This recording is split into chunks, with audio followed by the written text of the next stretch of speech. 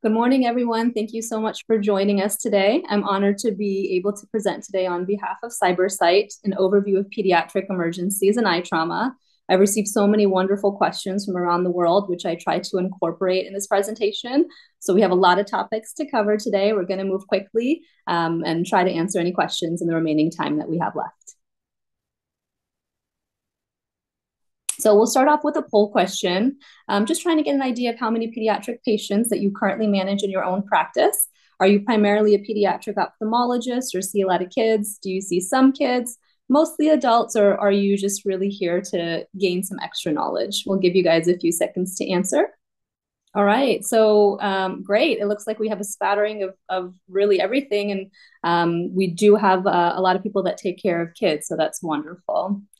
So looking at my last patient, next slide, of my clinic yesterday, this actually walked into my clinic, an 8-year-old female. Her sibling had threw a pencil in her eye 1 week ago, and she presented with this. So if you take a look at this anterior segment, you'll definitely be concerned about the corneal appearance.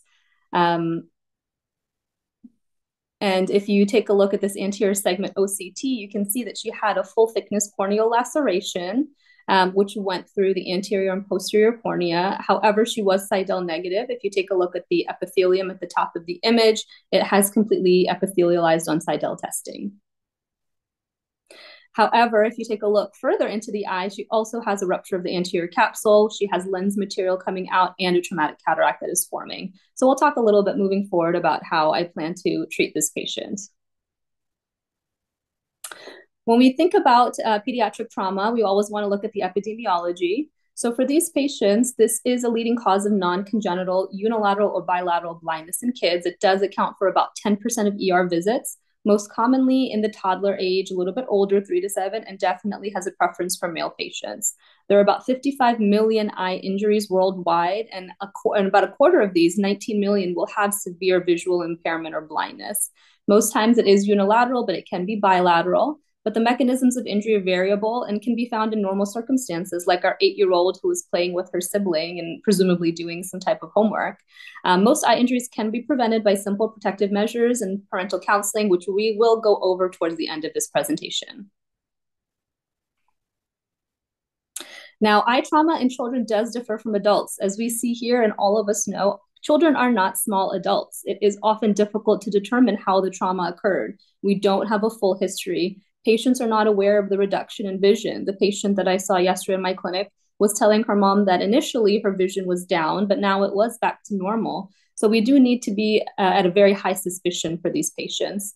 There is this diagnostic delay if we do wait, and that will increase the risk of endophthalmitis in these patients. And examination of children is very difficult compared to adults. So when we look at pediatric ocular trauma, these are the subsets of headings that we will be going over today. We'll talk about open globe injury. We will talk about closed globe injury. We'll talk about adnexal, so eyelid and cannular lacerations, chemical injuries, as well as the last topic is the sequelae of trauma or parental counseling. When we look at pediatric open globe injuries, what we like to talk about is 2 different types. So there's lacerated injuries and ruptured injuries. Lacerated injuries is when there's a perforating injury and there's an entry wound only. This can lead to an intraocular foreign body. A penetrating injury goes through and through, exit and entry wound. Now, a ruptured injury is more of a blunt force trauma, and it does occur to the weakest part of the eye. Those are the thinnest points of the sclera, behind the rectus muscle insertions, the limbus, the insertion of the optic nerve to the globe, and locations of prior eye muscle surgery. So if you look at these photos here, you can see these are 2 photos of ruptured open globe injuries. The top photo shows a rupture at the limbus, which is one of the thinnest portions of the eye. And the second could presumably be where the superior rectus was, or prior surgery if the patient had a trabeculectomy or any type of glaucoma surgery. So poll question number 2, we just discussed this. Let's see what we learned. What are among the most common locations of open globe rupture? Now this photo over on the corner, you can see is actually a lacerating injury through the cornea that had iris prolapse through the cornea, and this would be a uveal type of prolapse. So actually, B is not correct. It's actually posterior to the rectus muscle insertion, so anterior to the rectus muscle. The sclera is actually thick, whereas posterior to the rectus muscle, the sclera is thinner. So B would not be correct. So the answers A and C are correct. The limbus, locations of prior eye muscle surgery, posterior to the rectus muscle insertions, locations of prior eye muscle surgery, and then also where the optic nerve enters the globe. So just remember, whenever you're doing any type of testing, that it is posterior to the rectus muscles. So most commonly, these pediatric eye injuries are caused by a sharp object or knife. Now, as we can tell, majority can be caused by the patient themselves or a sibling. There is a 3 to 5 increased risk for males. Now, there is a very poor prognosis vision in these patients. About half of them will have better than 20/40 vision, and that means about half will have worse than 20/40 vision. There is an increased risk of complications in the pediatric patients, amblyopia, need for additional surgeries, poor visual prognosis, prolonged hospitalization, and importantly, irregular astigmatism and scarring can cause both refractive and deprivational amblyopia. These are 3 photos of corneal lacerations. You can see full thickness corneal scarring through the visual axis. This would require a corneal transplant or at least a rigid glass permeable lens to control some of this. I had given a talk earlier on corneal transplants in pediatric patients, which you can refer to talk to your patients about the risks of these types of surgeries in the pediatric population. Now, initial presentation is really important to try to figure out if these patients actually have an open globe injury. So we want to attempt age-appropriate visual acuity. Sometimes the best we can get is fix and follow. Sometimes there is no way to check the vision in these kids. So we do want to check for the presence of an RAPD if possible. So that's a relative afferent pupillary defect. We want to be able to do a thorough slit lamp and posterior segment exam, look for Seidel positivity. Now, if the pressure is low, less than 10, that could be suspicious for an open globe. So we may want to defer the pressure check in these patients and also defer a dilated exam. In kids, it's always highly recommended to do an exam under anesthesia. The reasons that I would is if I could get none of the above information on a child in the emergency room, if there's visible expelled uveal tissue, if there's 360 degrees of bleeding or subconjunctival hemorrhage, if there's a complete hyphema, or even a CT evidence of open globe injury. These are all reasons to take a patient to the operating room to do an exam under anesthesia. Now, other concerning signs of open globe injury are peaked pupil, subconcheme, shallow AC, hyphema, lens subluxation, and iridodialysis. And we'll show some photos of these images as the next slide. So this is a photo of a peaked pupil. You can see the pupil is peaking towards the superior portion. The second photo is a 360 subconjunctival hemorrhage. The third is a shallow AC. The fourth is a hyphema. Fifth is a lens subluxation. The last is an iridodialysis. So all concerning signs of an open globe injury. We need to have a high suspicion in our pediatric patients. Now, what type of imaging should we get in kids? It is different than adults. We do need to evaluate for open globe injury and IOFB. A bedside ultrasound can be deferred with a confirmed open globe injury because it does add additional pressure to the eye. Now, CT scans, there is a relative contraindication in pediatric patients because of the exposure to radiation. However, it's extremely sensitive to detect IOFB, so intraocular foreign bodies or orbital fractures. So if you have any suspicion, the risk does outweigh the benefit does outweigh the risk for getting a CT scan. Now, if we're concerned about a foreign body with a lower density, like wood or vegetable matter, then we should order an MRI. However, we do need to ensure that the MRI is only ordered after ruling out the presence of a metallic foreign body. So as you can see here in the images above, this patient on the right eye has a hyperechoic signal on the eye showing the intraocular foreign body. And on the second photo, we have a B scan that shows a posterior intraocular foreign body that was noted on B scan. These are 2 other images that are concerning for open globe. As you can see here, we call this the raisin sign. So on this patient where the arrows are located, you can see the eye has shrunken in size, which makes us concerned for an open globe injury. And on the fourth, you see this fourth image, you'll see emphysema in the eye. So there's a pocket of air in the eye, again, concerning for open globe injury. And on this last image, another photo of emphysema in the globe. really suspicious for open globe injury. And on the last image here, the sixth image on this slide, you can see there is a protrusion or ectasia of the posterior globe on the right eye in this patient, which makes us very concerned about a posterior scleral rupture. Now, how do we repair for open globes in these pediatric patients? The first thing, always place a rigid shield on the orbital bones. There are two ways of doing this. One is you can get a formal shield if it's present in the emergency room. The second way, if you don't have one, is to get a styrofoam cup, place it on the orbital bones. We do not want any pressure on the eye itself. Make sure the patient has strict NPO status, nothing to eat. Update all their immunizations, especially tetanus if possible. It's extremely important to have adequate pain control and nausea control because any type of Valsalva can expulse any intraocular contents. During the surgery, it's important to let the anesthesiologist know to avoid succinylcholine because that can also increase intraocular pressure and expulse intraocular contents. I like to give broad spectrum IV antibiotics for 48 hours. We can do Vanc and Ceftaz for ocular penetration. Typically for adults, we like to do a fluoroquinolone. However, in children, we like to avoid fluoroquinolones because of the risk of arthralgia and tendinopathy in children. So it's not approved for endophthalmitis in the pediatric population. So I would stick to vancomycin and ceftazidime. Now, the primary surgical repair does involve a few steps. So the visual outcome of these patients depends on the extent and the location of the injury. So typically when you read papers on open globe outcomes, the eye is divided into three zones. One is injury from the white to white or from the entire aspect of the cornea, from one limbus to the other. Zone 2 is the anterior 5 millimeters of sclera. So from the limbus back 5 millimeters through the anterior sclera, and then zone 3 is anything posterior to the limbus. So although the most common injury is in zone 1, because that's the area that's most exposed, there is the worst visual prognosis in zone 3, especially if there is an associated retinal detachment.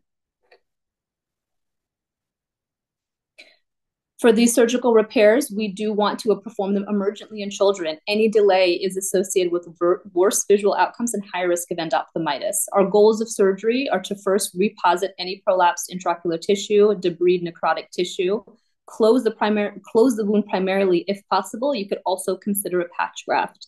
If there's any IOFB, intraocular foreign body, in the anterior segment, we do need to remove it. And if there is one in the posterior segment, it is controversial when to remove it. You could either do it with an early pars plana vitrectomy if you have a retinal surgeon at hand. I'm not a retinal surgeon, so I do need to refer these out. And then the presence of vitreous hemorrhage is also controversial as to when to remove it. Some surgeons will do it early, and some will wait a few weeks to allow it to clear on its own. When we think about pediatric patients with open globe repair, there are a few considerations. We don't want these kids to have multiple anesthesia episodes. We would like to remove the cataract at the same time and possibly implant an IOL to clear the visual axis and minimize amblyopia. There have not been any studies on children for intravitreal antibiotic use for endophthalmitis prevention. Now, adults, there have been studies that have shown intravitreal antibiotics are beneficial only in the presence of an intraocular foreign body, and these antibiotics would be vancomycin and ceftazidime injected at the end of the case. However, we do know that intravitreal antibiotics or any type of intravitreal injections do have a risk of worsening retinal detachment or even causing a choroidal detachment. So what I do recommend is to give some subconjunctival antibiotics to children. There is a lower risk of manipulation of intraocular contents. And then after the surgery is completely repaired, make sure to refer these patients promptly to a pediatric ophthalmologist for amblyopia management. Now, the prognosis, it's really dependent on a few things. So first, it's a presenting visual acuity. If it's poor, then unfortunately, the final visual acuity is more likely to be poor. And same with improved visual acuity on presentation. About 50% of patients, again, will have better vision in developed countries. However, in developing countries, the percentage is much lower. Poorer visual outcomes are associated with endophthalmitis, with retinal detachment, vitreous hemorrhage, poor presenting visual acuity, and zone 3 involvement. Now, ocular trauma is a common cause of retinal detachment in the pediatric population. There is a really high risk of recurrent retinal detachment and vitreous hemorrhage. If we look at this image over here on the left, you can see that the postoperative complications leading to retinal detachment after open globe injury can cause ptysis, non-attachment band keratopathy, rubeosis, vitreous hemorrhage, secondary glaucoma, or siderosis. So whenever I see these types of patients, counseling the parents onto the prognosis is very, very important. When we look at patients that have open globe injury that have poor outcomes, you can see that patients that have some of the demographics that we just discussed, young age, zone 3 posterior, long wound length, lens rupture, vitreous hemorrhage, retinal detachment, endophthalmitis. These are all things that we need to be thinking about when we see these patients to allow us to counsel the patients and the parents as to how their eyes are going to do even after primary surgical repair. Now, retinal detachment after open globe is a serious issue. It can occur at any time after trauma. It can also occur many years after. It can be very difficult to examine these patients with a dilated fundus exam. So we do recommend screening these patients with the B scan. Unfortunately, there's a low rate of anatomic success after open globe surgery. After retinal detachment, reattachment surgery. And it doesn't necessarily correlate with functional outcome. So the poor visual outcomes associated are if the vision is poor to begin with, if the RD is diagnosed by B scan, meaning it's probably been there for some time, if there's proliferative vitreoretinopathy grade C or worse, if there's a total retinal detachment, if the macula is off, it does cause a high risk of proliferative vitreoretinopathy. And unfortunately, unsuccessful RD repair can lead to ptysis bulbi. So one of the questions that I had seen was, how can we prevent ptysis in these patients? And I think the best thing that we can do is be very aggressive about trying to reattach the retina when we do see retinal detachment after open globe injuries. Now, the pediatric ocular trauma score, we can see here, it does predict the visual acuity based on various pre-op known risk factors. It hasn't been validated as well as the ocular trauma score or the OTS for adults. And that's because it is difficult to test pre-op vision or the presence of an APD in children. So when we are unable to test that, what we do is give it a corresponding score. We multiply the age and the zone by 2, and we subtract the corresponding pathologies. You can see here all of the pathologies that are listed and how many points are given or subtracted. And this is another way that we can really prognosticate how our children are going to do after significant trauma. Moving on to the next section, let's talk about closed globe injuries. Now, these can further be subdivided into 2 categories. And that can be subdivided into anterior segment injury. We'll talk about hyphemas, traumatic cataracts, traumatic strabismus, and also posterior segment injuries. I'm not a posterior segment surgeon, so we'll briefly go over vitreous hemorrhage, commotio retinae, and retinal detachments. Now, our poll question number 3 is, how closely would you follow a traumatic hyphema? Now, I know it is different for adults versus kids, but would you admit the patient and follow daily? Would you follow daily as outpatient? Would you follow daily for the first 3 to 5 days, then at decreasing intervals? Or would you base it on the existence of other ocular comorbidities? Now, there's actually no right answer for this, so let's see how you all feel. Please vote now.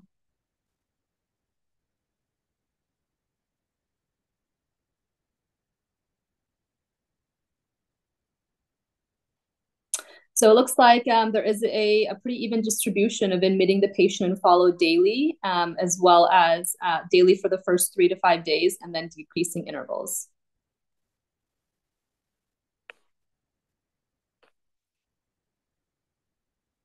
Looking at traumatic hyphemas, again, there isn't a consensus on how to follow these patients, but we'll go over some of the recent literature. This is caused by contraction and expansion of the globe after a globe injury, which then damages the ciliary and iris vessels and causes a hyphema. This can cause numerous vision-threatening consequences, including ocular hypertension, which can lead to permanent vision loss.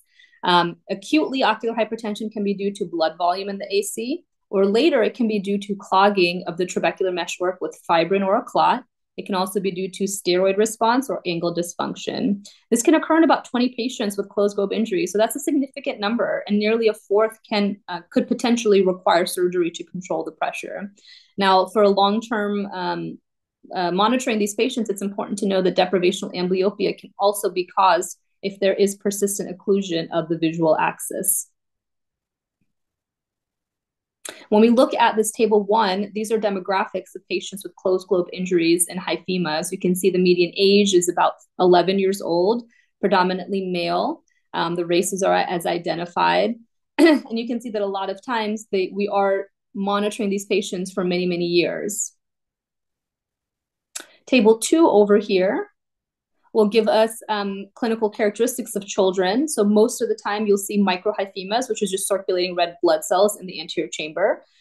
Grade 1 is a hyphema less than about 1 millimeter. So those are typically the 2 most common hyphemas. And that's extremely important because if you are not looking at these patients very closely under a slit lamp condition, it could be very easy to miss these microhyphemas and grade 1 hyphemas, which can cause permanent vision loss. There can be a high risk of concurrent eye injuries, especially commotio retinae, as well as pupil damage. Vitreous hemorrhage is also highly associated with hyphema. So it's important to have a really low index of suspicion and to examine the entire eye completely when presented with these patients. We can also have a potential of angle recession. It can be difficult to perform gonioscopy on pediatric patients. So as you can see here in this study, about a third of patients, they were not even able to do gonioscopy. However, there is a risk of angle trauma. About a third of patients had angle trauma greater than 100 degrees and about the same lesson. Now, the incidence of ocular hypertension in this study was about 40%. So half of these patients approximately had some high pressures. And the incidence of rebleed, although we are taught a lot about rebleeding, as you can see here, it's very low, about 5%. When we look at the timing of ocular hypertension, we can divide it into 3 subcategories. The first category is the acute period. It happens through day 1 through 7. So these are when we are following the patients either daily or daily for the first few days, and then after day 3 to 5, decreasing the intervals. Now, if you have pupil damage, that can predict IOP elevation in about 40.5%. So if you're seeing any type of iris sphincter damage, if you're seeing any type of traumatic mydriasis, if you're seeing iridodialysis, these are patients that we actually need to be watching more closely than patients that do not have any type of anterior segment damage in the acute period. If we move to the second section, the subacute period, this is from day 8 to day 28. So usually the first 2 to 3 weeks after injury. So this shows that ocular hypertension at initial presentation, so if the pressure is higher than 21, or if there's a pressure difference between the eyes of 10 millimeters or more, that will predict later ocular hypertension in these patients. So it's important to look at that. Now, the late period is more than a month out. So we are following these hyphema patients for many months, if not years. The presence of iridodialysis and traumatic cataract is what predicts later ocular hypertension. So right over here, if you look at this graphic, you can see the number of ocular hypertension episodes in the acute period is actually the highest. And if we follow the next arrow, which is between day 8 to 28, you can see the incidence of ocular hypertension goes down. And then finally, greater than day 28 is when the incidence of ocular hypertension will decrease the most. And that's why it's extremely important to follow these hyphema patients so closely within the first few days after their presentation of hyphema in order to prevent irreversible vision loss from ocular hypertension.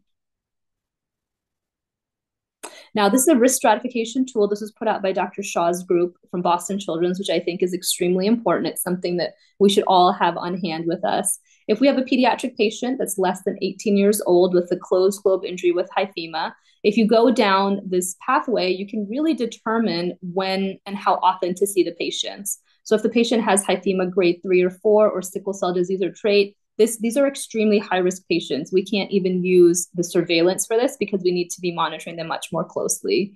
Whereas if there is ocular hypertension or if you're unable to gauge the IOP, you're going to follow these patients every 1 to 2 days until stable. But if there's not ocular hypertension or pupil damage, you can actually wait until about day 5 to 7 because the risk of ocular hypertension is a little bit lower.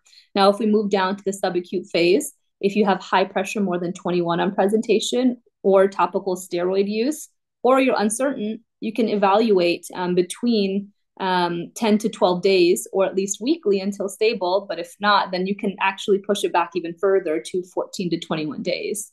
Now, in the late phase, if you have iridodialysis, traumatic cataract, angle recession, or we don't know if they have any angle recession because the kid is difficult to cooperate, then we want to evaluate them 90 days or sooner. If not, then we can continue to follow down this algorithm. So this is readily available online. And I think it is an extremely useful tool. That way we are not following these patients unnecessarily. Now, how do we treat traumatic hyphemas? I can really divide this into two categories that can cause permanent vision loss. We talked about the uncontrolled IOP. First thing we want to do is sickle prep or whatever type of testing you have in your facility, because this will dictate how closely you monitor the patient. If the pressure is higher than 50 for 5 days, or if it's higher than 25 for 24 hours for patients that are either sickle cell positive or even sickle cell trait, we need to have adequate control. And you can do this through maximal glaucoma eye drops, and we do need to watch these patients more closely. I do recommend avoiding alpha agonists in children less than 2 years of age due to somnolence, lethargy, and brain issues. And we do recommend admitting patient for daily IOP checks if you are not able to do this as an outpatient. If the pressure is high, uncontrolled, we do consider an early AC washout or a paracentesis to lower the pressure. Looking to the next section, deprivational amblyopia is another risk of permanent vision loss in these patients, and that can occur due to prolonged obscuration of the visual axis. That could be because the patient presented late, or this traumatic hyphema is a complete 8-ball hyphema that's blocking the visual axis and has not been cleared. So we do recommend early surgical intervention, and this could be different from your adult patients, and that's because we don't want to have permanent vision loss. I like to perform an AC washout either through bimanual irrigation aspiration or vitrectomy. I like to do an anterior vitrectomy if there are any presence of clots. We can also think about injecting a fibrinolytic at the end of the case to prevent, to further break down these clots. Some of the glaucoma specialists would like to do a trabeculectomy, so actually preventing an or allowing an outflow through the trabecular meshwork to bypass and prevent this IOP from spiking again. One consideration, which is also controversial, is the presence of a peripheral iridectomy. Now, this is really only for patients with complete hyphemas. You could consider peripheral iridectomy to prevent future pupillary block, and I have seen this done primarily in patients that receive a trabeculectomy. Traumatic cataracts, this is our next category. This does occur in about 12 to 29% of pediatric patients, and it is actually a treatable cause of vision loss, which is really encouraging. Typically, it can be due to self-injury type of behavior, or bilateral cataracts can also be associated with RD. And as we all know, the association of retinal detachments will lead to poor visual outcome and recovery. If there's any type of difficulty in examining the patients, I do recommend an exam under anesthesia. Now, there's no consensus regarding many things with these types of surgery: the timing of surgery, IOL placement, approach for surgery. But I think it is pretty well established that we should observe if the trauma is peripheral or less than 3 millimeters of the central visual axis. So the table over here on the left looks at demographic characteristics of patients with traumatic cataracts. As you can see here, predominantly male, mostly around about 4 to 8 years of age. Mostly are unilateral cataracts. Both eyes are equally affected. And you can see that self-injury can be caused, accidents can cause it, and then actually peers will cause a lot of these injuries. And you can see all those mechanisms over there on the left as well. When we think about traumatic cataracts, there are options for surgical repair. So the three options are to first close the corneal laceration if there is associated corneal laceration, and defer the cataract surgery for later. Number 2, close the corneal laceration and remove the cataract, and then leave the eye aphakic. This could be a preferred option, especially in children if you're not able to get any type of intraocular lens calculations, especially if there is corneal scarring, because you can treat the corneal scarring with a rigid gas permeable lens, and you can also treat the aphakia with a rigid gas permeable lens. The third option would be to close the corneal laceration, remove the cataract, and place an IOL. This is typically what we can do for older patients, where we are able to accurately measure the intraocular lens power that would be required for this patient. So if you take a look over here, We do tend to determine the IOL power based off charts like the one on the left. Now, it is up to the surgeon's discretion as to whether we want to place a lens or not. We need to weigh the risk of amblyopia with repeat anesthesia episodes and the likelihood of even having this patient return for additional surgery. If you're concerned that the family or the parent may not return, then we should be putting in an IOL at the same time. We can measure the fellow eye and choose the IOL based off the age of the patient. So as I can see here, when the patient is younger, we expect myopization of the eye. So we do want to aim for a more hyperopic target the younger the patient is. We should consider the possibility of a corneal transplant in the future and all the risks associated with that. And I do want to encourage you to not implant an IOL in any sort of patient where there could be a risk of infection due to an open globe injury. Now, for this traumatic cataract surgery, what we could consider is early rehabilitation of the visual axis. We do want to minimize deprivational amblyopia development.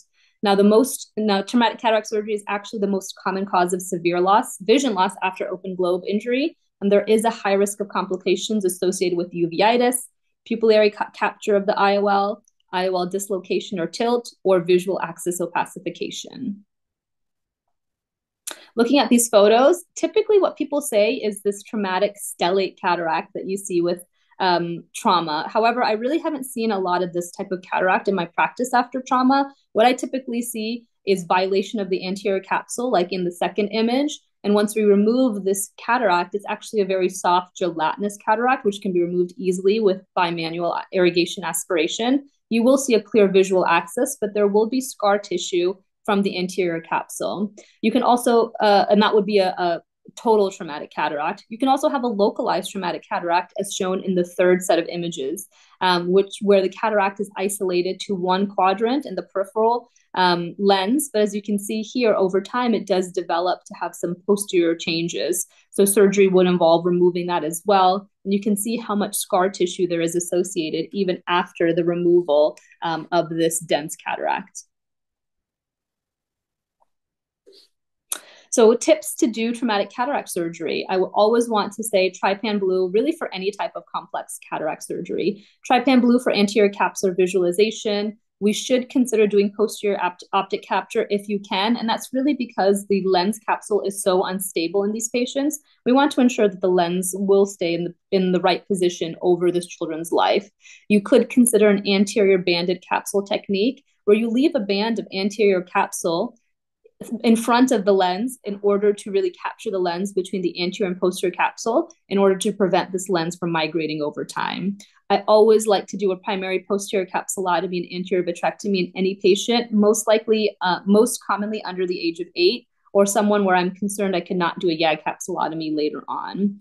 We do need to do early treatment of amblyopia with contact lenses, glasses, patching, or atropine penalization. And if you do not feel comfortable doing this after surgery, please refer to your pediatric ophthalmology colleague, because this is really the best way to improve the visual development of the children. Even if you do the surgery, but you don't treat the amblyopia, unfortunately, the child is not going to do as well as if we do treat the amblyopia early.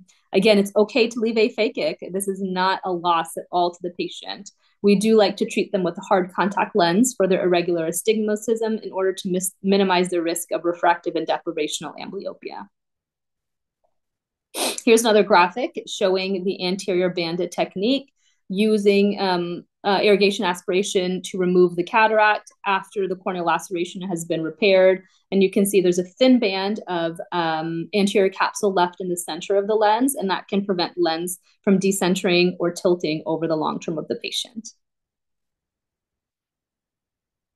Now, going back to our favorite patient, our 8-year-old with a corneal laceration as well as a traumatic cataract, I just saw her in clinic yesterday. So my approach for the corneal laceration is going to be, first, I'll do a corneal laceration repair with 10-0 nylon, full thickness through this laceration. And then for the traumatic cataract, my plan is, since she is an 8-year-old, I will need to do a cataract aspiration. I will use Trypan Chelon 5.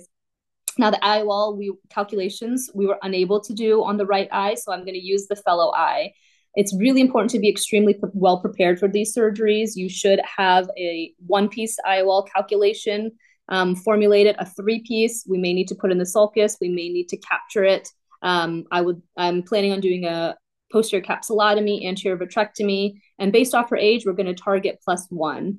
And I did discuss with mom multiple times that she will need glasses for the rest of her life for her visual development. Now, looking at our next topic, traumatic strabismus. So when we look at strabismus, this can cause isolated injury without globe trauma, and it can also be associated during the open globe repair. It can result from damage to the supranuclear structures, the ocular motor nerves, or the extraocular muscles themselves. And you can also have a subtype of sensory exotropia after vision loss. We do not recommend strabismus surgery for sensory exotropia because it will recur.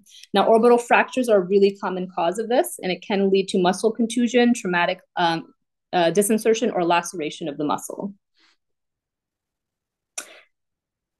As you can see over here, what we are seeing here is isolated traumatic strabismus to this muscle injury, the orbital part, which can cause issues.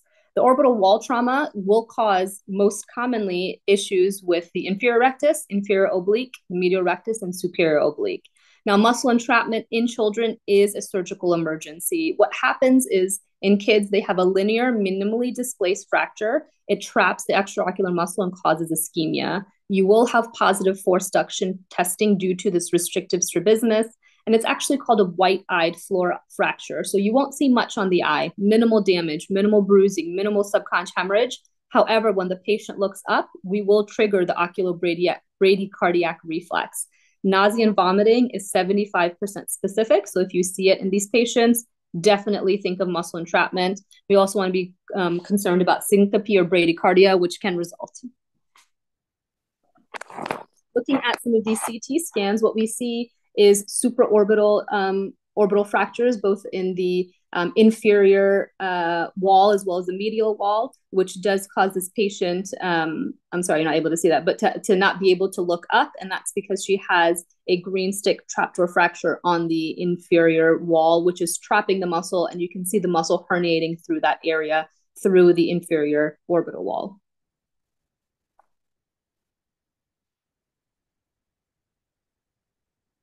Now, the surgical repair for this is extremely important that any lacerations, you have to attempt to retrieve both ends of the muscle and reattach it with non-absorbable suture. You may require an anterior orbitotomy to find these muscles, especially the medial rectus, because that does tend to telescope through the muscle, through the capsule of the muscle into the anterior orbit because of its lack of attachment to any other extraocular muscles.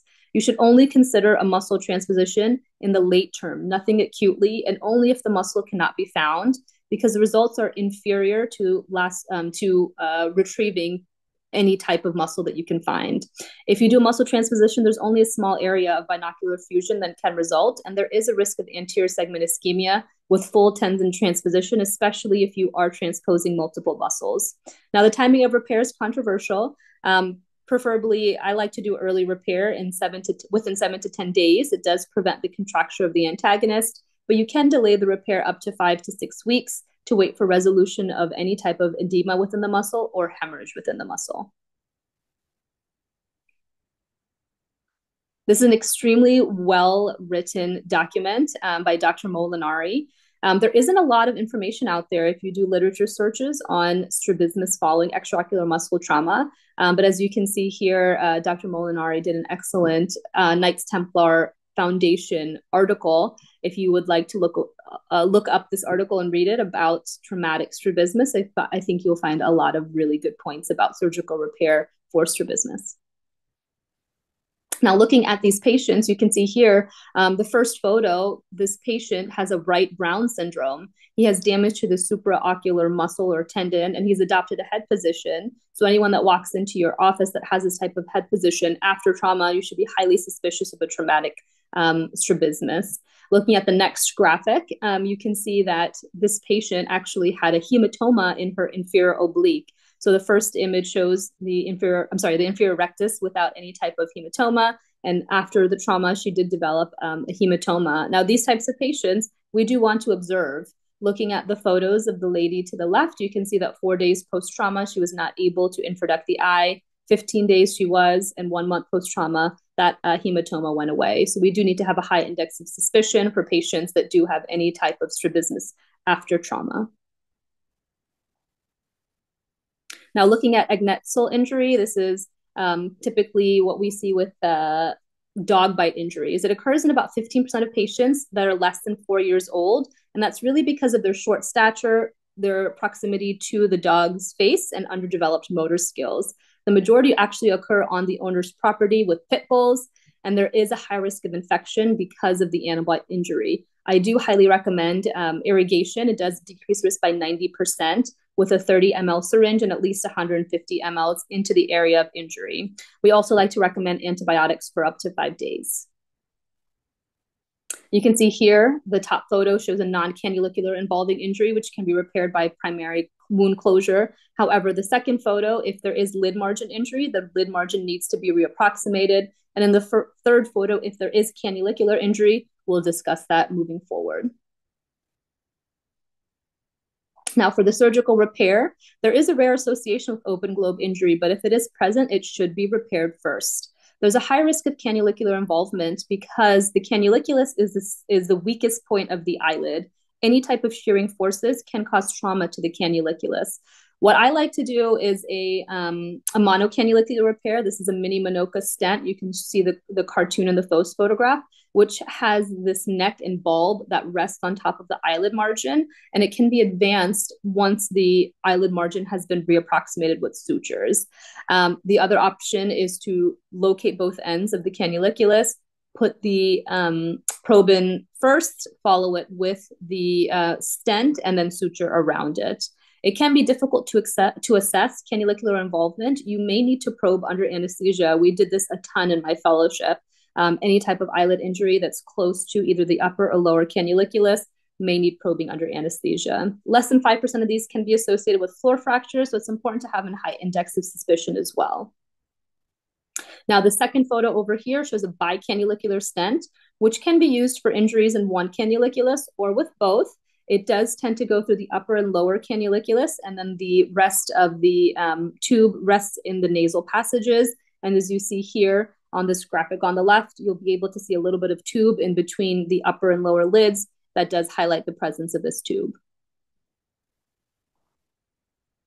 Now, chemical injuries, these are really common injuries that we see in kids. So our last poll question is, how do you initially approach chemical injuries in children? Would you like to obtain a history, then start an eye exam, wait for sedation, and then perform EUA, irrigate, or try to obtain a sample of the chemical?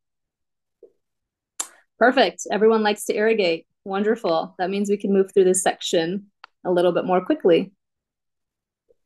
So it's extremely important to know that toddlers 1 to 2 years of age are at the most risk for chemical eye injury, even 13 times higher than 7-year-olds. 90% of these are preventable. It's really due to proximity to household cleaning agents or laundry detergent pods.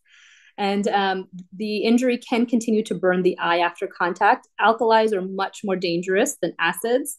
And spray bottles, kids think they're really interesting. They like to spray them at their face. That can be really high risk as well. Whenever you see this, flush the eye immediately with water for 15 to 30 minutes. And you can see lists of common acids and alkalis over here on the side. Now, how do we irrigate these eyes in the emergency room? It's extremely important to tilt the head over a water basin. You want to have an infusion set above the eye and drip the water from the inner canthus to the outer canthus. Now, if there's a normal pH, you want to continue irrigation until neutralized. If you're unable to test the pH in children, keep irrigating with 2 liters of 0.9% saline. You want to check for an epi defect and then treat with broad spectrum topical antibiotics as well as steroids to induce inflammation, frequent topical tears, cycloplegia for comfort. Extensive scarring may require a limbal stem cell transplant, and complications can be really vision threatening for the rest of their life as listed below. These are all of the stages of limbal involvement. As you can see here, you can go from 0 limbal involvement to total limbal involvement, which can cause corneal opacification, pseudopterygium, secondary glaucoma, and really poor visual prognosis. If we look at a patient that has firework injuries, it's very similar to chemical injuries. This was a young teenage patient who I saw after July 4th injuries. He presented with entropion, total grade 4 opacification of the cornea and limbal involvement. He initially had the upper lid, as you can see here, it was entropic. He had an entropion repair. Next, he had symblepharon that developed later on. Finally, we removed the symblepharon, and then he had the extensive area of limbal stem cell deficiency inferiorly. We did a limbal stem cell transplant, and as you can see in the last photo, his cornea is still very opacified, but at least now he's seeing 2400, and our goal is to get him into a full corneal transplant or rigid gas permeable lens in order to improve his vision. But it's taken 2 years to get to this point, and his vision will always be subnormal in this eye. So firework injury prevention is key. So our last section will be sequelae of trauma. We're really just going to discuss how to prevent eye trauma. Prevention is much better than a cure. Now, this type of injury most commonly occurs at school or during play. For any type of patient that's had trauma in the past, anyone that's monocular, especially anyone that's had a corneal transplant, I always recommend sports frame or polycarbonate lenses for all contact sports. And quite honestly, I do recommend that they wear polycarbonate lenses all the time because trauma can happen anytime, even when we're unsuspecting. For any type of firework injury, please do not allow children anywhere near fireworks, especially bottle rockets. You can see how bad the injury was on our last patient, and we really don't want our children to be having this type of visual compromise. During driving, there should be age-appropriate seatbelt use. Children under 12 years of age should never sit in the front of driving vehicles. They should be in the back seat with seatbelts. Now, parental counseling is something that we should always be aware of. Serious injury is not always obvious. So if our parents are having any type of doubt, I do encourage them to seek medical care immediately. Keep all types of cleaning agents on a high shelf and locked away. Do not allow any type of interaction with unknown dogs if possible.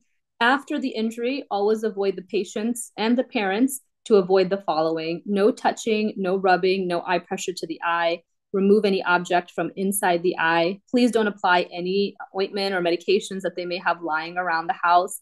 Gently cover any open wounds. Similar to the photo that I showed at the beginning, if you do not have an eye patch at home, advise the parents to tape a styrofoam cup to the eye before presenting to any type of emergency facility. Now, the visual outcomes are dependent on the treatment of amblyopia, so it's extremely important that once this injury has been stabilized in the immediate period, to get them over to a pediatric ophthalmologist in order to treat their amblyopia. Parents are always asking how to flush eyes for their kids, so these are a few tips. In the shower, I do encourage you to let the warm water wash over the eye. Just keep the eye looking up, and the irrigation should occur for about 10 minutes if possible. In the sink, you can bend the head over and place the eyes under running water to flush them. They can use a bowl of water and place the eyes in there while blinking. Now, I don't know if your child would be able to do that, but we can always encourage our parents to. Or you can place a small cup of water over the eye and tilt the head to the side, and that is another way that we can flush the eye after any type of chemical injury and things that we can avoid long-term damage to our patients. Well, thank you so much. That's the last of my slides. I do encourage you to email me if you have any questions or concerns. I'm going to pop up the questions from our presentation today. So this is a great question. How do you treat traumatic optic neuropathy? What's the dose of IV steroids? So traumatic optic neuropathy in children is not something that we would treat acutely. The treatment of IV methylprednisone is controversial even in adults. We like to dose methylpred 1 mg per kg, but I really would get my neuro-ophthalmology colleagues involved because it's really difficult to detect traumatic optic neuropathy in the early onset. However, we have been known to treat it in adults. There haven't really been any good studies for children, but again, the dose would be IV methylpred 1 mg per kg. Sympathetic ophthalmia, that's another great question. So sympathetic ophthalmia, for those that are not aware, is when the fellow eye that has not been involved with the initial trauma does develop a granulomatous inflammatory response, which is a response of the body attacking that eye in association with injury to the first eye. Now, sympathetic ophthalmia, it has been shown to occur even 70 years after the initial injury. So it's extremely important, again, to counsel the patients. If there's any type of uveal compromise in my patients, I will discuss the risk of sympathetic ophthalmia with the parents and the children. Now, the unfortunate treatment for sympathetic ophthalmia is an enucleation, and that's why we don't take this lightly. The treatment would actually involve removing the eye that has been damaged in order to prevent the sympathetic ophthalmia from getting to the fellow eye. And as a kid, obviously, the parents are going to be completely hesitant. But if there's no useful vision in the eye that's damaged, if there was a lot of uveal prolapse, the exposure of the uvea is actually what causes the highest risk of sympathetic ophthalmia. And so if there's uveal prolapse and extremely poor vision in the initially injured eye, that's when I would talk to the parents about removing the eye. Everyone I've talked to has been extremely hesitant. However, again, the risk of sympathetic ophthalmia will be there for the rest of the child's life. So it's really important to be able to have this conversation with our parents. I'm going to go through some of these. Sorry, this is just moving. Okay, so how would you treat irregular astigmatism caused by a wound scar? That's a great question. There are really different ways of treating it. The first would be, I would always, if the patient allows, try a rigid gas permeable lens or a scleral lens.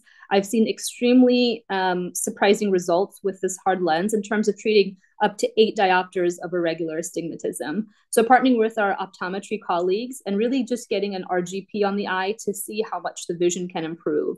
A lot of times that improves the vision enough where you don't need to do surgery. Now, if the patient is not tolerating an RGP lens, if they're very young, the next option would really only be a corneal transplant surgery. And that's a really big surgery because it does involve drops and monitoring for the rest of your life. So those are really the 2 major ways that you can treat it. Now, there are other ways that you can do it by doing peripheral relaxing incisions from irregular astigmatism. You can also do compression sutures on the area that they have irregular astigmatism. And then the last way is to actually remove the sutures in a way to treat the irregular astigmatism. But I'm assuming that your question is referring to after all the sutures are out. Now, in kids, the issue is the cornea keeps growing and changing. So there's really no way to treat this completely. But I think managing it with a rigid gas permeable lens is really the easiest option initially. And then after that, I talk to patients about more surgical treatments of the irregular astigmatism. How to treat a patient with severe inflammation with corneal epithelial defect? That's a great question. I think that the first treatment with a corneal epithelial defect is to determine if, determine what caused the epithelial defect.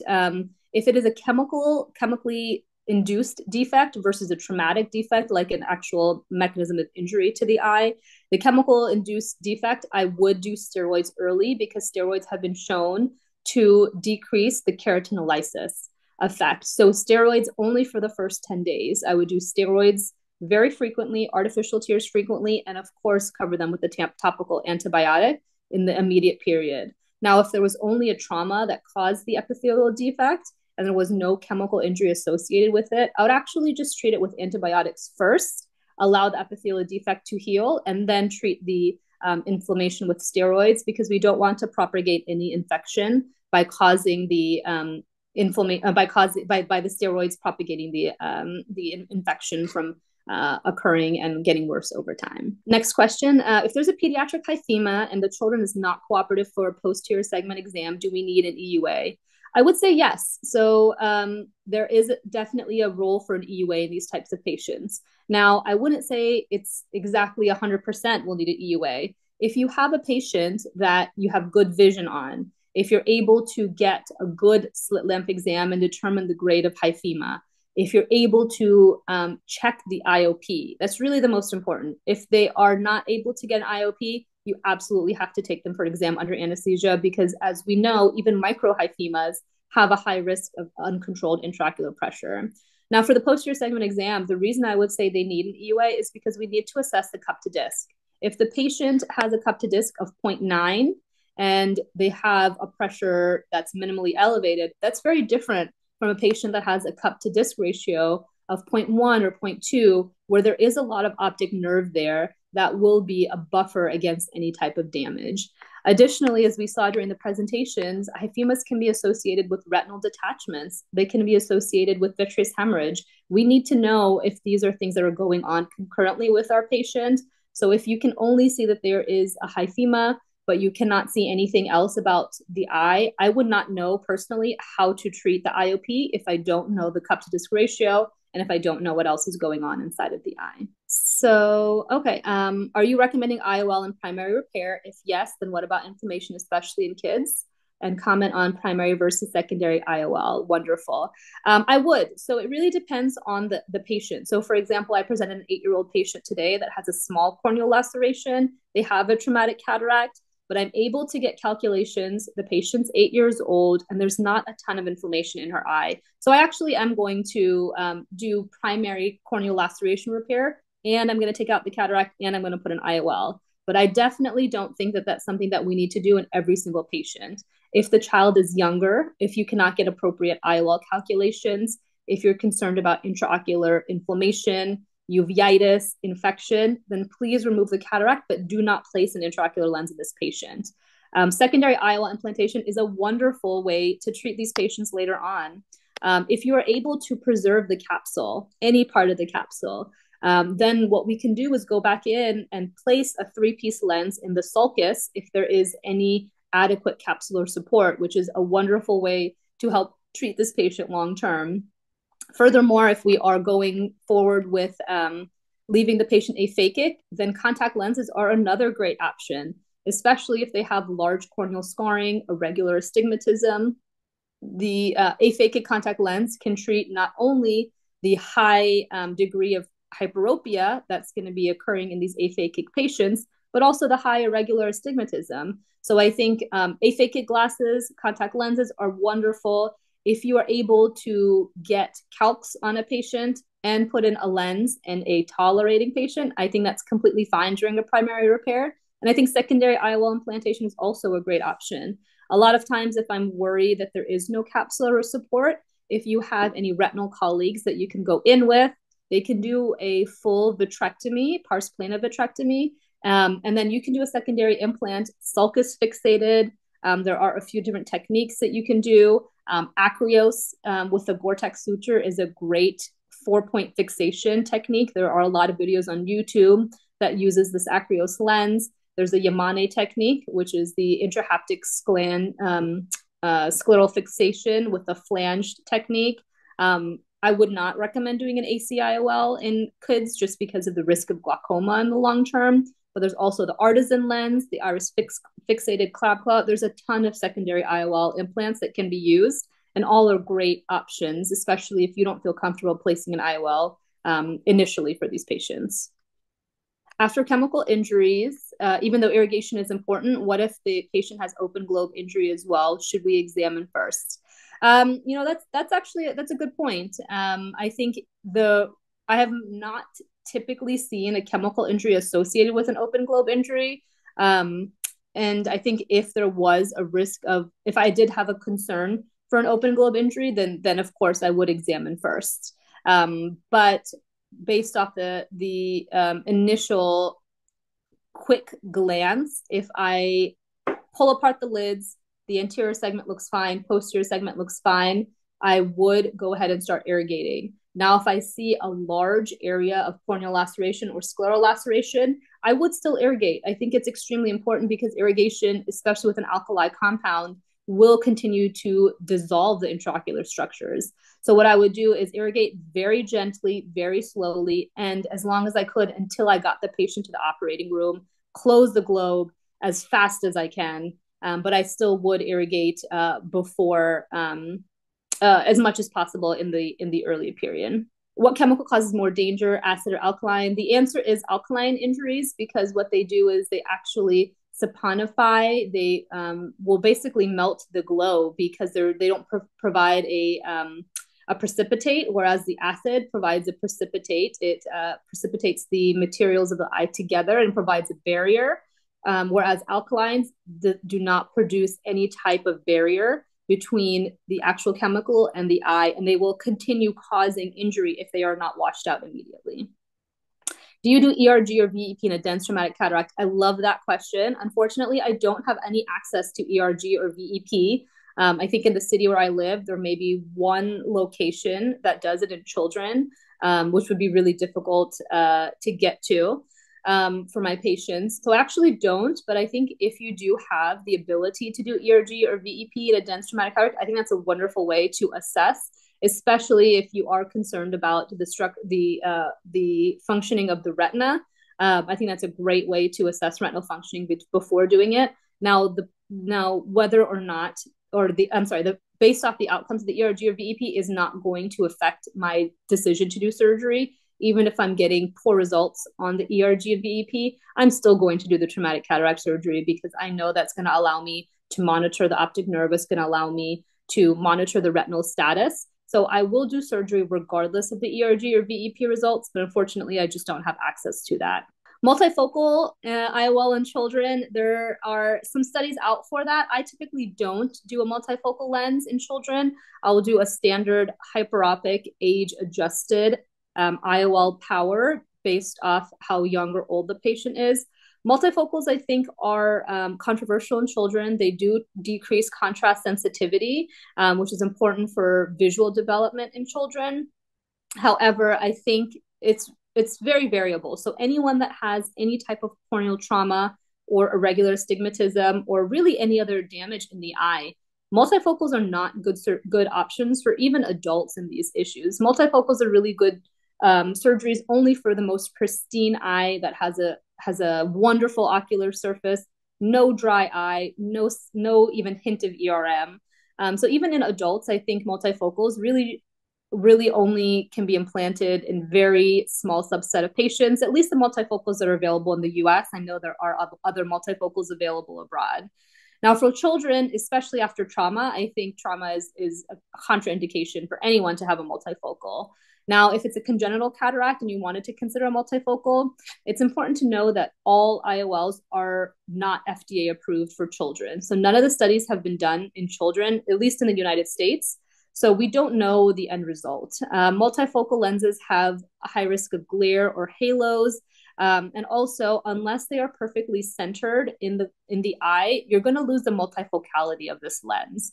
And in children, I think it's really important to realize that we have no idea what the refractive outcome will be in the long term. Maybe if the kid was a teenager and really wants to be glasses independent, you could consider it. But for someone younger, I would not consider a multifocal lens due to risk of IOL decentration and tilt as the eye grows, and high risk of needing an IOL exchange.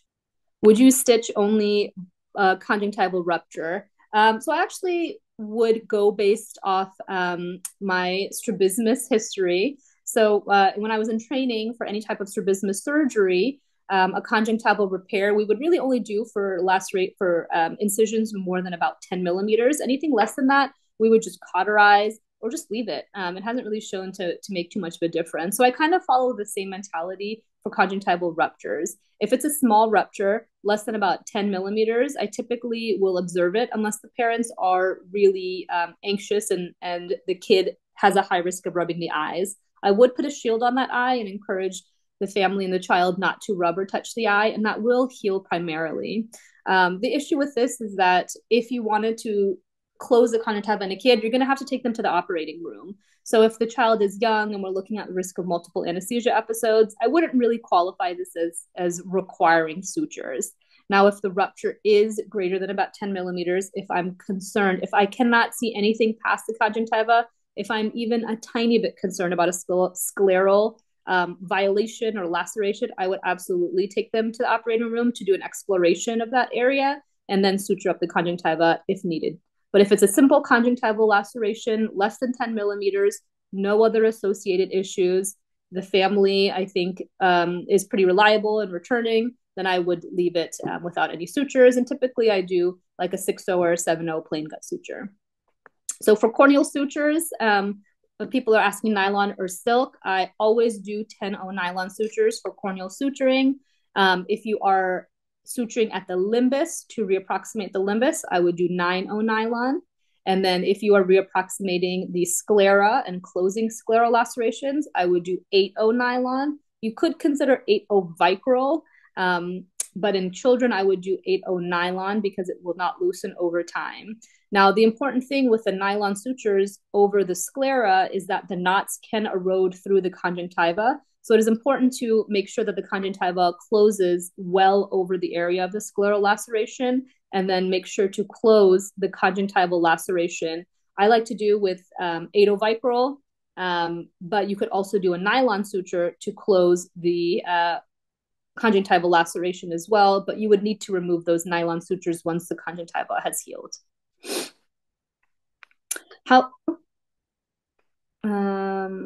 So which systemic antibiotics better for peds? As I mentioned in the presentation, I like to do vancomycin and a third generation cephalosporin, or even a fourth generation cephalosporin. So ceftazidime and vancomycin are typically the systemic antibiotics that are used. What's the principle of suturing the corneal wound involves the visual axis? That's a great question.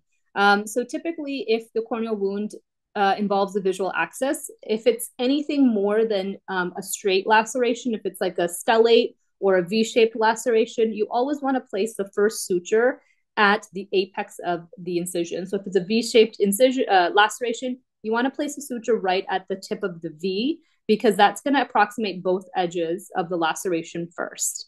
10O nylon is the suture that you would use. And if it is in the visual axis, you want to place the smallest sutures in the center of the vision and increase the suture length as you go to the periphery of the cornea. So the center of the cornea, you're going to put a small suture, you're going to reapproximate that, and then you're going to bisect the rest of the laceration, put a stitch, and then continue bisecting it. Typically, the corneal wounds, you want about a 1 millimeter distance between your sutures in order to make it watertight.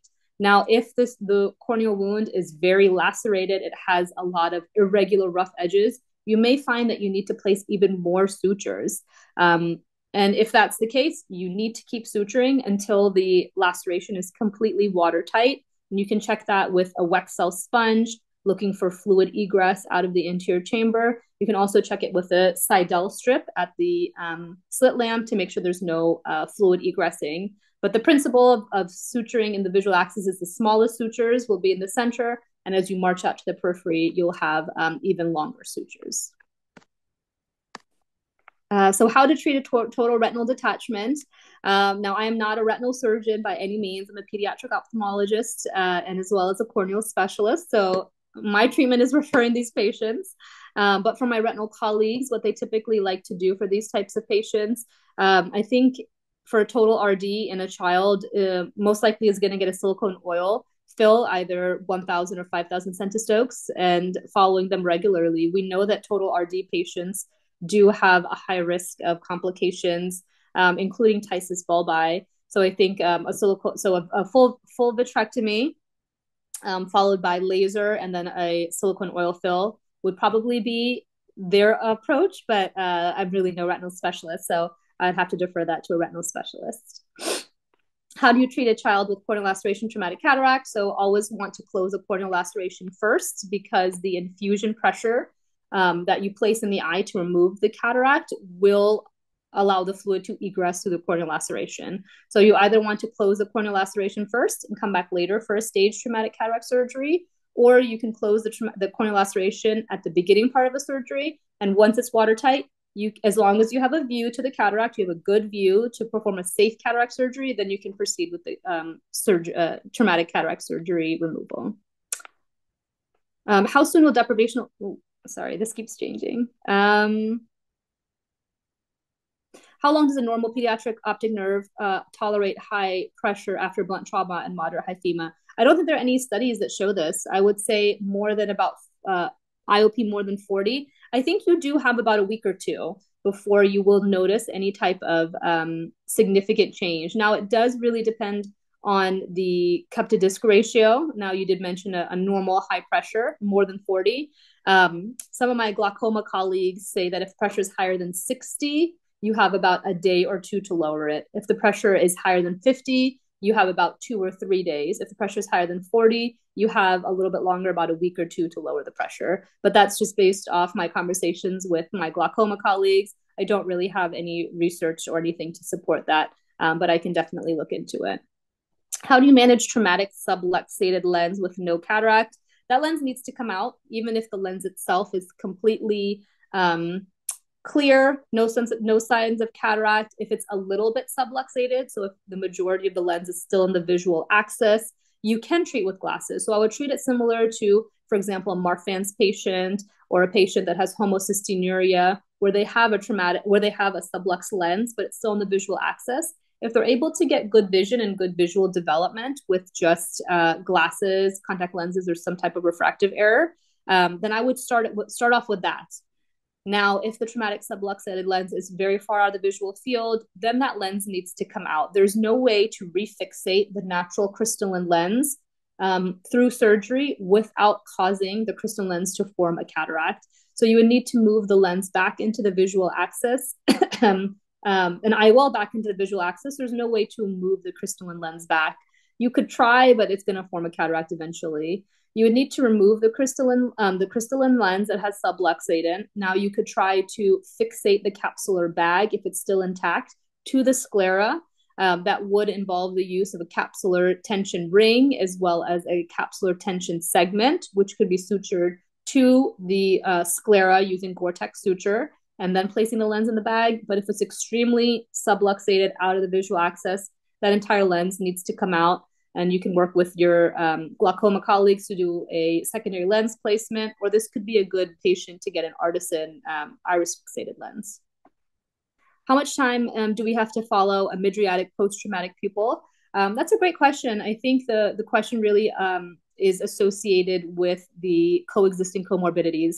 If there's any signs of traumatic hyphema, if there's a microhyphema, any circulating RBCs, then in the acute phase, this is pupil damage. So I would follow them daily for the first week, looking for any signs of IOP elevation.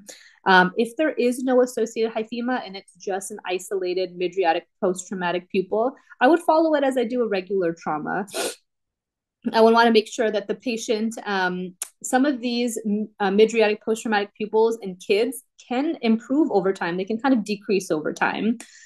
So you can kind of watch it every few weeks. I would say watch it maybe once a month for a few months. Now, eventually, this patient may need an iris repair. You can do that through the fourth row pupilloplasty technique. You can also consider doing 2 sutures at both ends of the pupil. It just really depends on what type of mydriatic post-traumatic pupil this patient has.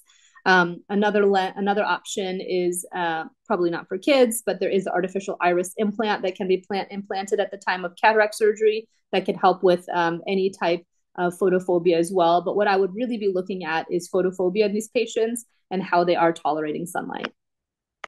If there are serrated corneal margins or a lost chunk of cornea, then how to close? That's an excellent question. I've definitely seen this in patients. I would get a patch graft at that point. Whatever patch graft you have available in the operating room. It may be a scleral patch graft. It may be an irradiated cornea. It may be a fresh cornea. Whatever you can get, we need to close that chunk of pupil with some additional tissue. There are certain cases where the tissue is tucked under or is in the anterior chamber or can be found, in which case you do want to primarily close the incision as best as you can. But I would get a patch graft, suture it in whatever size or shape you can. You just want that eye to be closed. You don't want to have a risk of hypotony, ptysis, endophthalmitis, and then later discuss with them that they will need a full corneal transplant. And regardless of what type of patch graft was used, in the immediate period, you can take them back within a few days or a few weeks in order to do a full corneal transplant and ensure good long-term success. All right, so I think it's the end of our time. I'd like to appreciate everyone that has stuck around for the end of this meeting, as well as the question and answer session. I hope this was beneficial, and if there are additional topics that we'd like to discuss, please email me, or we can do a follow-up presentation as well. Thank you all.